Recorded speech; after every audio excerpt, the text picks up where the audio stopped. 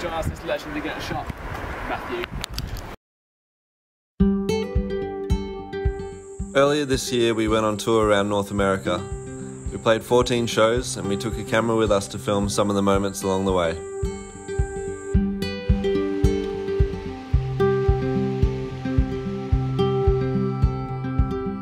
We arrived in Canada 10 days before the first show.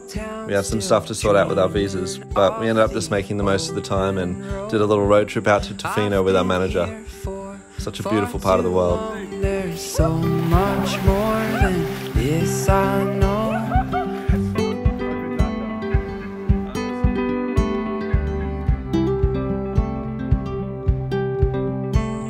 It was such a great way to start the tour. Normally, when we start a tour, we're just getting over jet lag, but in Tofino, it was just so relaxing, exploring the area and going for surfs every day. Sign my heart to pack my bags and hit the road. We headed back to Vancouver and we met up with our crew and band members, and that's where the tour started. I'm dreaming of the road again, set free in the wind. Feels like we found home again, on the road that's grown within. Yeah, it's kind of funny to wear here because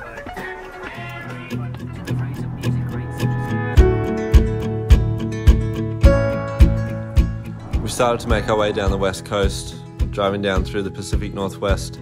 It's always so beautiful through there, just so much beautiful nature, and it's always such a treat to drive through the redwoods. We had Ocie Elliott in the van with us as well. They were opening for us for the whole tour. They'd actually opened on our European tour as well, so we knew them well by now, and yeah, it's just like one big happy family in the van, which is a lot of fun.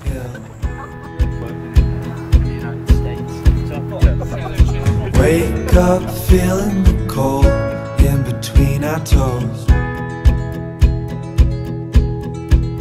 Is there a way back?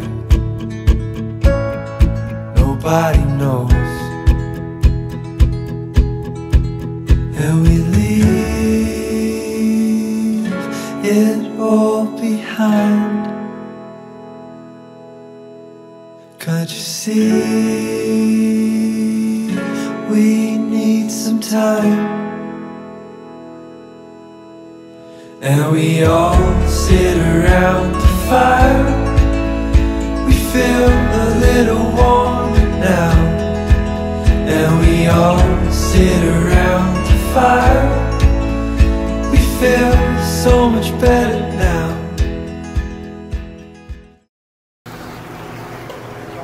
Hello. Do you have a hotel room, 3 hotel rooms for right now, by any chance, please? Which one of our hotels can I help you with? Oh, holiday in Morgan Hill.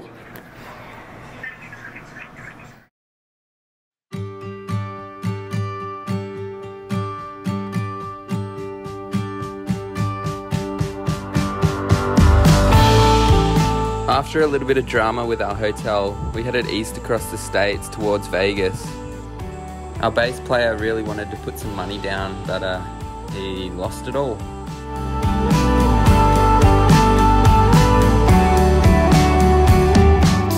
From there we made our way to Zion National Park. We'd been there on our last North American tour and a bunch of the guys in the crew hadn't seen it, so we really wanted to take them there and show them how epic it is. We felt it all by the lighthouse on the hill. We opened the door to a different world. We arrived in Salt Lake City. We'd really been looking forward to coming back here.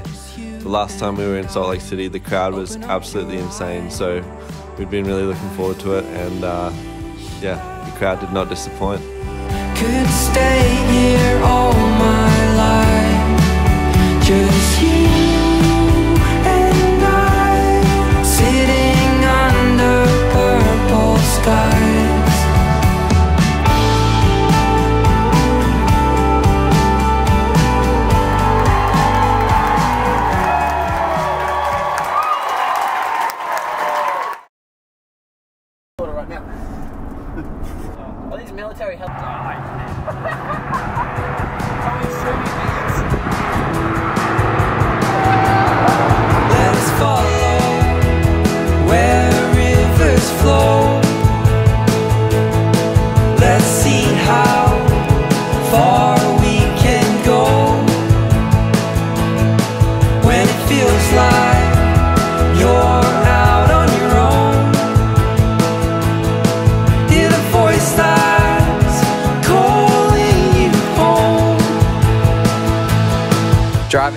Utah was so epic. The scenery was incredible. It was actually funny because our drummer had us watching Star Wars, and a lot of the scenery was very similar to what was in the movies.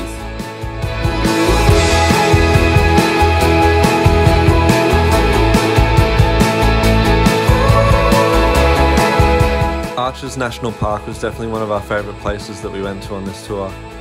I don't actually know how the rocks end up like that, but it's such an insane thing to see. Like, it's something like out of this world. Don't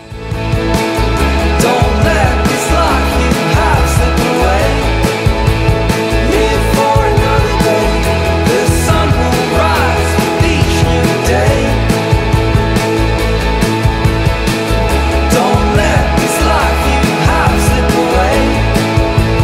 Live for another day.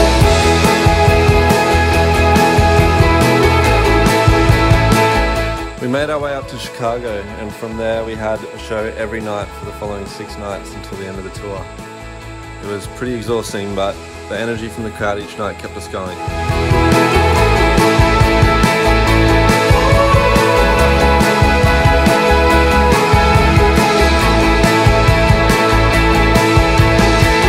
You've still got so much more to say.